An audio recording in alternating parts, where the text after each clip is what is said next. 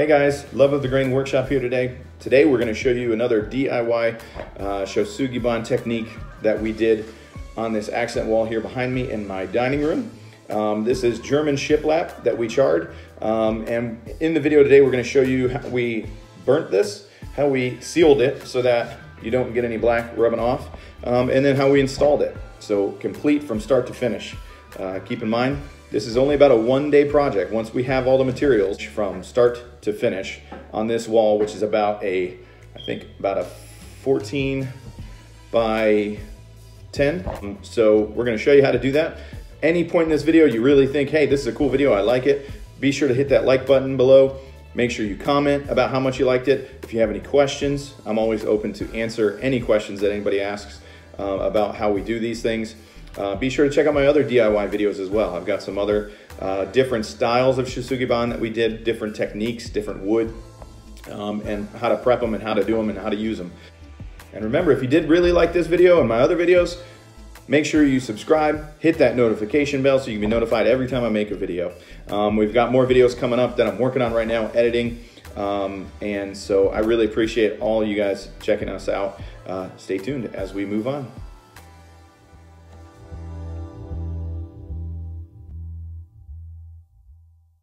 Hey guys, today we're gonna do a video. Justin's over here with the pump sprayers. We're gonna do a video on how to do a accent wall using the Shousugiban Japanese technique of charring wood.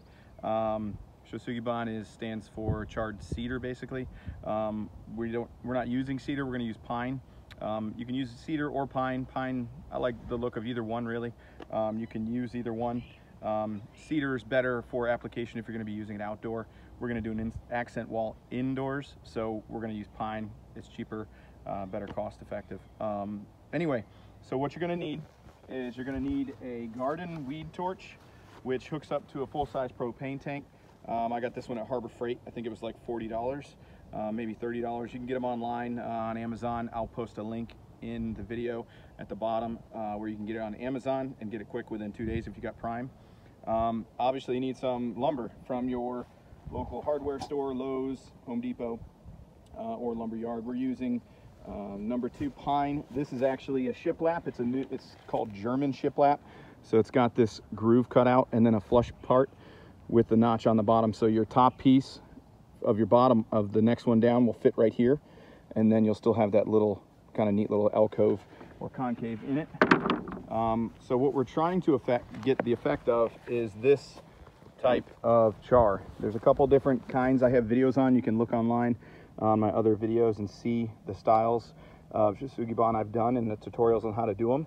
This one we're going to do, I gotta be careful, I don't want to burn myself. This one we're going to do is a light crackle char. So we're charring it till it's completely black until you just get a little bit of crackle.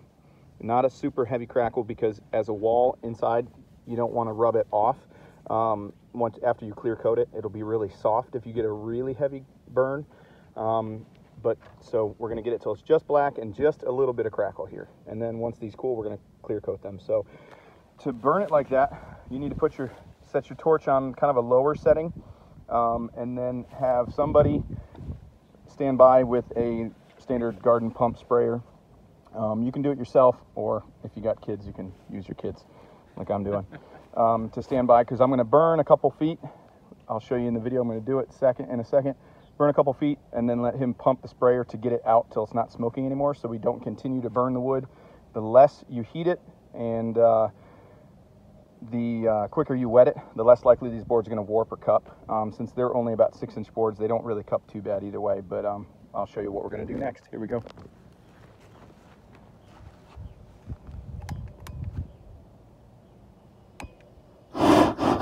You don't want to go high like, because that'll burn too fast and too hot and it'll warp the wood. So you just kind of like a medium, about like that, burning it. And as you go,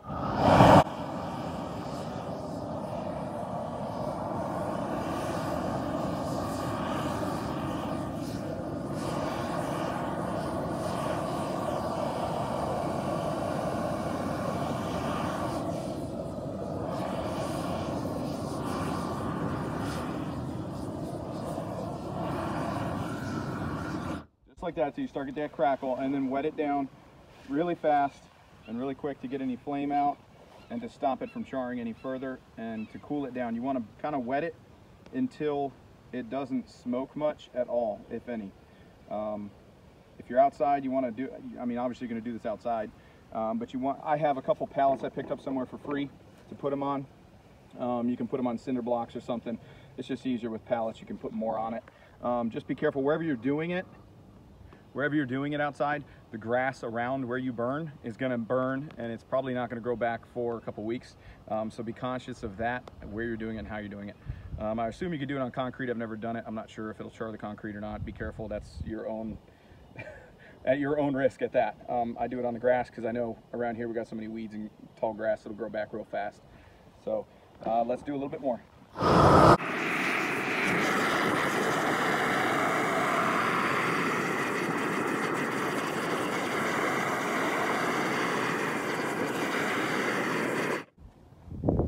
And he'll wet it down again. Now if you have some boards that have knots, like that one right there, then those are pretty heavy with sap. They will burn. They'll take longer to burn. I burn them lightly because then you'll have a little bit of a contrast with the black wood, and then you'll have that nice dark brown area where the knots are. I kind of like that look. If you don't, you just need to burn them heavier. Just be careful how much you're burning it. As soon as it turns black, stop, because again, that sap burns real hot and it takes a bit to burn through it, and so you might end up heating the board a little too much. So just kind of be careful with that. Play it as you go. So what we're going to do is we're going to burn the rest of these. I've got a few more in the car we're going to pull out and do. We'll let them cool down really well with the water, let all the sun bake all the water off, so they're not wet anymore, and then we'll seal them. Hey guys, okay, so they've been sitting here cooling in the sun. All the water's evaporated off of them, so now we can go ahead and clear coat them. Now the technique for this, again, Shousugiban, which is a Japanese technique they've been using for hundreds of years, was mainly invented to be used as house siding as well as fencing, because it helps protect the wood from further fire damage, insects, water, things like that. Normally for an outdoor setting, you would rub a linseed oil, boiled linseed oil, or a tung oil or something natural like that on it and let it soak in. For an interior use where, you know, hands are going to get on it because it's a wall, I got kids and things like that, I'm going to be using a water-based polyurethane. I'll again post it in the link. The one I use typically is Minwax polyacrylic. I'm using one by Minwax right now just because it's what I've got on hand, which I put in this jug, which is an oil modified Minwax polyurethane. So it's water-based, but it's tinted to give the look of oil. I use that sometimes if I want that kind of natural oily look that'll enhance the grain of the wood. In this application, it's not going to really affect it too much, other than maybe on the knots it'll give it a good look. But again, either oil-based, water modified, or oil modified water-based, or just straight regular polyacrylic water-based. And again, that'll be in the length that I'm going to use for this type of thing, as well as if you use it on furniture, things like that, that you're going to char, because I have done some that way. So I like to use the Minwax Home Right Super Finish Max to spray it on with. You can brush it on, you can roll it on. I prefer to spray it on with this gun. This gun is, again, I'll have a link in the description where you can get it on Amazon. It's about $100. It'll pay for itself pretty quickly. They have a $10 cleaning kit to help clean it out pretty quickly as well. Real easy to set up, real easy to use. You've got a couple different tips for depending on what you're spraying. You've got an adjustment for a wider, heavier spray or a narrower, lighter spray. I kind of keep it on a medium for this stuff with the smallest bit. Super simple spray on, real quick. I'll show you. I'm going to do all 5 of these boards in a couple minutes.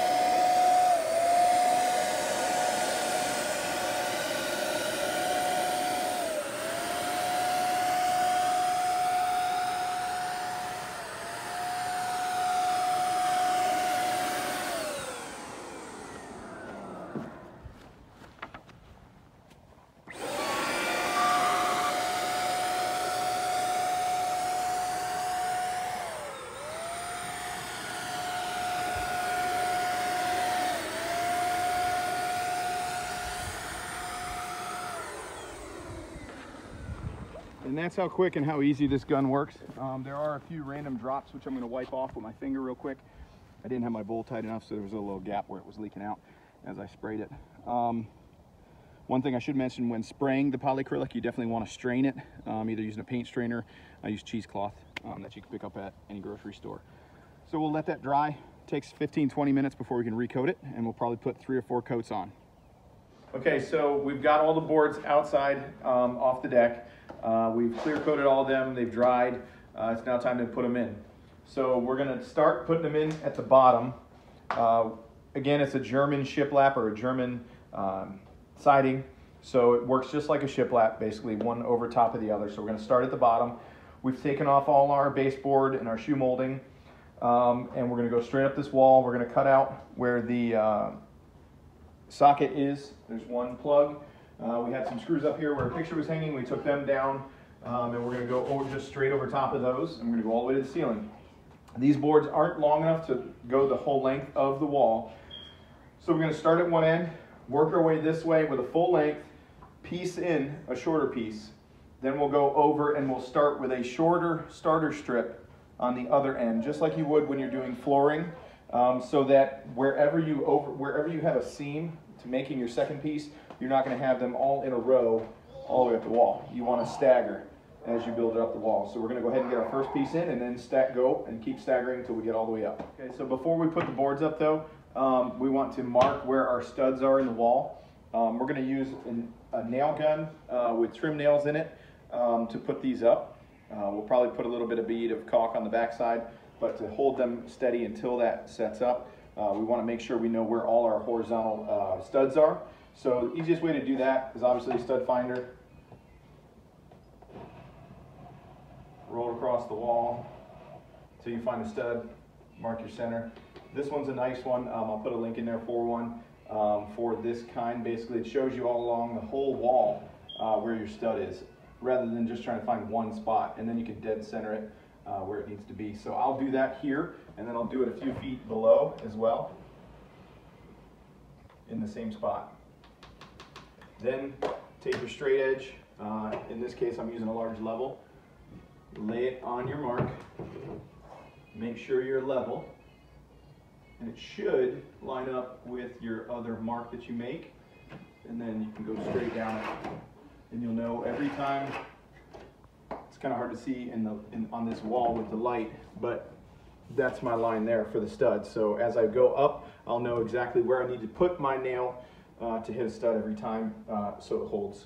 Wondering what I mean by stagger? This is what it is. So we've got a full length piece at the bottom. It comes to, sorry for the lighting, it comes to right here, and then we cut a strip to fit into the wall further down.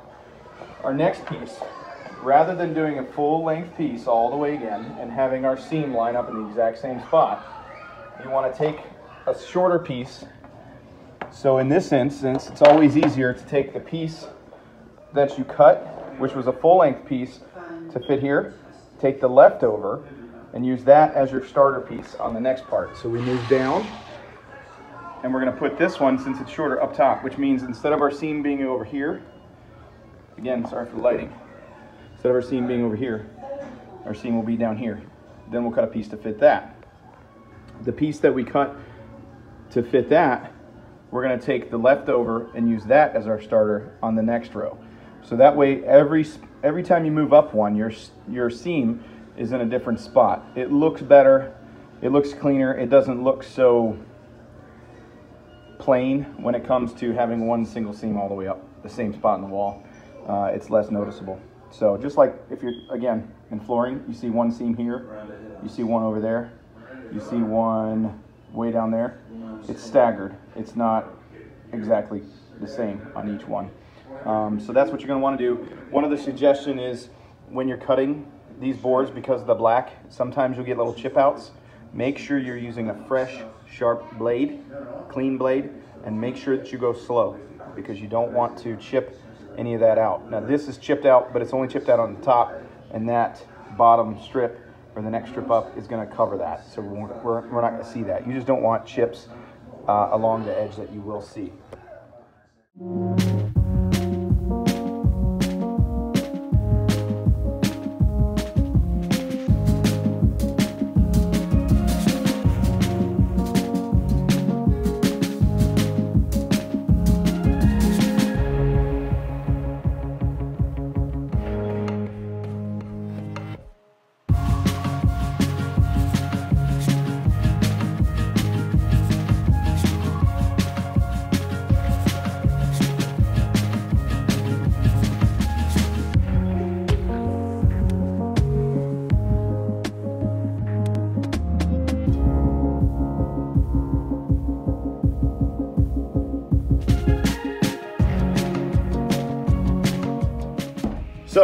I hope you guys love this video as much as I did enjoy making it and in making this wall. Hopefully it was super simple and clarified for you so that you knew how to do it yourself to make a really cool accent wall, or use this technique in any other circumstance, whether it's furniture or fencing or siding. Considering this is technically a siding, you could use this outside. You would need to seal that a little bit differently. Check out my other videos to see what kind of techniques you can use for exterior use in different woods and things like that. Thanks so much for watching. Once again, if you liked the video, hit the like button, hit the bell, hit the notification button, and follow us. And be sure to give us a comment on how much you liked it, or if you have any other questions, okay? And stay tuned for more videos. Thanks so much, guys.